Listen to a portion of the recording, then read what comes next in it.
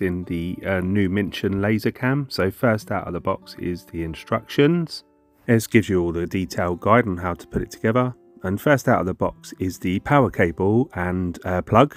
So you've got 2 or 3 different cables there, the Ethernet cable, some tools, and the back bracket, and a laser guide, some inserts, and the actual frame itself.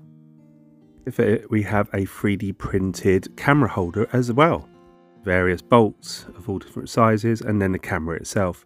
This is Wi-Fi enabled. It also comes with an SD card, which is 32 gig, and that's the unboxing.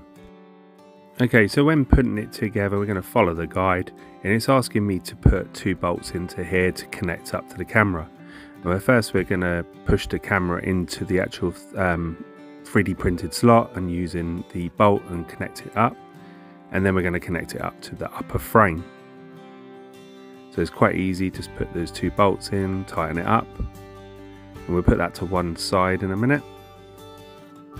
So now using the 4 bolts supplied, we're going to connect up the upper frame to the support frame. Literally it's 4 bolts into there, and it can move backwards and forwards depending on side of your laser. So you can move the actual camera to different angles, and then we can connect it up to the laser I'm using, and it's just got a screw thread, and you tighten it up to the frame at the back. Connection part, you just need to put the first cable in there, which is the power cable. And plug that in. The second cable is the cable for the light burn connection to the actual laser itself, the Ethernet connection, and then the final thing is the data cable, and that connects up. Bit of cable management as well. Connect up to the app, so you first need to download the Beagle Engraver app, and then add your Wi-Fi password, which I've blanked out for data protection, and then once you've added that, it will load up onto the actual screen, give you a QR code. You scan that on the camera and you'll hear a sound, and you just agree that you've heard it and go on to the next step. That's then connecting to the camera, which takes a period of time, and then once it's connected, you have a live view of that. Just tap on the screen and that will bring up everything that you can see on your camera. This through the app, and once you've managed to do certain engraving, and as you can see, you then have to do the camera alignment, which is all through Lightburn, and then over to this part of the video, which is testing the camera setup. So I've done all the calibration, and as you can see, when I move the actual item, which is a piece of wood, and then update the overlay on Lightburn, there are some videos online about that. Mintion actually provides you with a how-to guide. I'm going to move the Mintion wording onto there. Probably have to shrink it down, so everything you see on there is live on the actual camera. You just update the overlay every time. Then we have like an SVG of a beagle dog. It's not quite the one that Mintion uses, but it's something just for a bit of fun and to prove that the actual camera works and that you can use it for functional reasons. You can time lapse with this, and so I'm just going to put thanks to Mintion for sending me this camera to do a review on. I'm going to be using it. It's really, any sort of Mintion products I've used have always been really great to use and been functional and easy to set up. That's the one thing I like about them. So as you can see.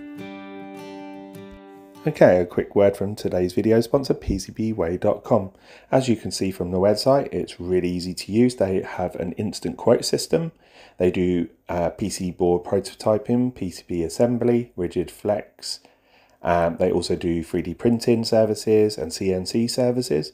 So if you click on each of those different sections, they will take you into like a quote system where you can select exactly your requirements. They deliver worldwide and they have instant payments. They're well respected within the prototyping community, and that's PCBWay.com, today's video sponsor. Thank you to PCBWay.com.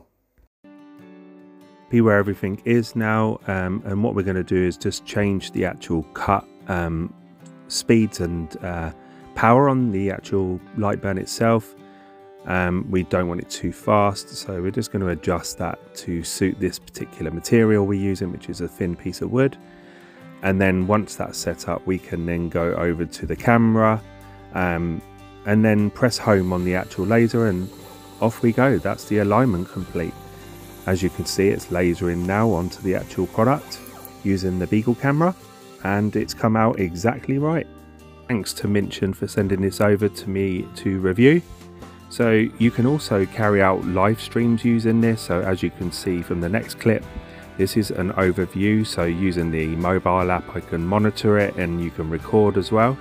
And as you can see here, this is a LaserCam view, and I'm also using one of my Mintion cameras for live streaming or time-lapsing, and this was a time-lapse of a stormtrooper using scratch paper.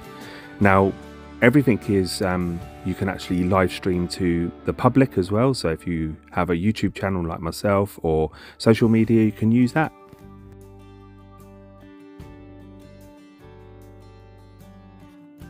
So heading over to their website now, some useful information, some costing. So right now the new LaserCam is quoted at being at around £105, and that's UK, which I think is an excellent price.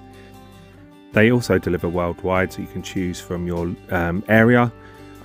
Free shipping over a certain amount of money. There's lots of other things that you can add to that package if you so require it. The actual camera itself is multiple purpose, so you can use it for many different types of lasers. It's a plug and play.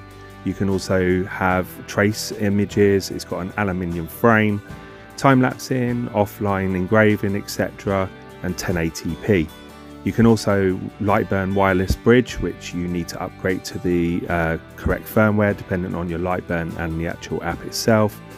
Obviously you can use it for various different things, such as working in enclosure and, like I say, precise positioning as well, which obviously the camera alignment is key. Batch engraving if you want to do more than one item, image tracing. These are all things that you can do, or just monitoring it. These are the different types of cameras. So this is the new version. As you can see from the middle, the specs are slightly different to the previous version. Again, to Mintion for sending me this new LaserCam to review. I'm going to be putting this into good use, and like I say, it's multi-purpose, so check out other videos I should have coming soon on this. Thanks again for watching, and don't forget to like and subscribe to my channel. Take care everyone. Phil from 3DP UK.